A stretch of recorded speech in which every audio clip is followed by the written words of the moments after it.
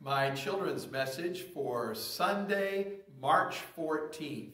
And children, you'll want to talk to your parents and grandparents about the scripture today when Jesus said, "I am like the snake in the desert." Wow, that sounds interesting, doesn't it? How is Jesus like a snake? Well, we know that Jesus is loving and forgiving, not at all as though we would imagine a snake.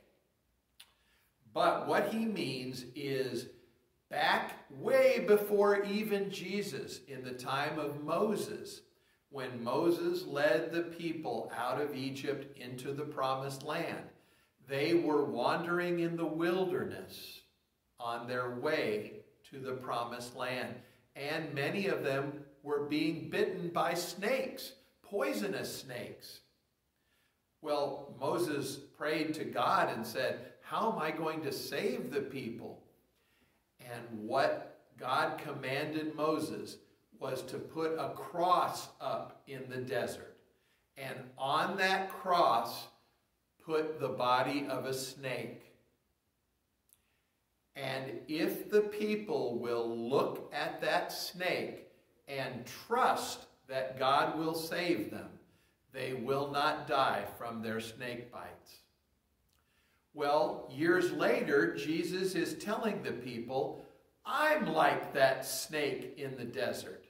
No, not because Jesus is a snake, but because when Jesus is on the cross, if we look at Jesus and trust that God will save us, in Jesus' name we will be saved.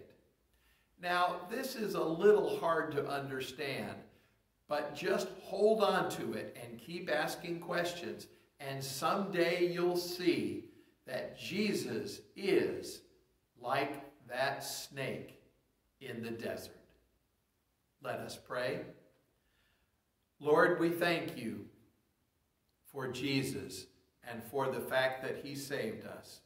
And we pray that we can look at Jesus, we can pray to Jesus, we can love Jesus, and trust that in his name we will be saved.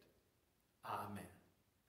Grace to you and peace from God our Father and the Lord Jesus Christ.